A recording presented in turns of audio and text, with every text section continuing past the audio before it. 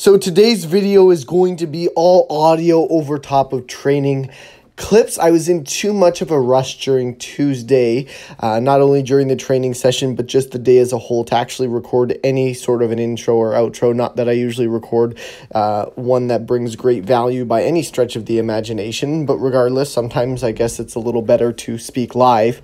But nevertheless, you'll notice that one of my prime movements on volume day has switched from a volume football bar to an incline press at 205 pounds for 5 sets of 5 across. A pretty decent starting point, seeing as that used to be my 1 rep max about 5 years ago, and I haven't done it since. So introducing a new primary pressing exercise to include some more variation.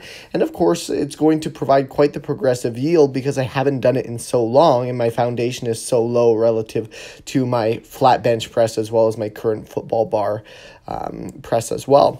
Follow that up with some close grip pull downs for 5 sets of 15, and then went into the single arm landmine upright row variation, which I've never done before. And I was just fooling around with the landmine the other day and the new attachment we had, and I said, you know what, I have a feeling this is really going to be good for trap development.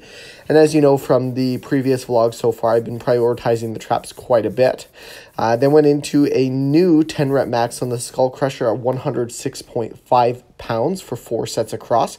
I was extremely encouraged by this, A, because the elbows did not hurt, and B, because it was a 1.5 pound all-time PR, which is actually a huge progression considering the size of the triceps, a relatively large muscle on the arms, sure, but considering a comparison to like the legs or chest as a whole, it's a very specific movement to move a greater load on. And then a 66 pound by 20 rep set of barbell curls. I managed to complete 2. This will be my only bicep movement that'll show up for 2 sets a week for the next 4 weeks. And this was also a 1 pound progression on a previous 20 rep max. So an overall good upper body volume training session.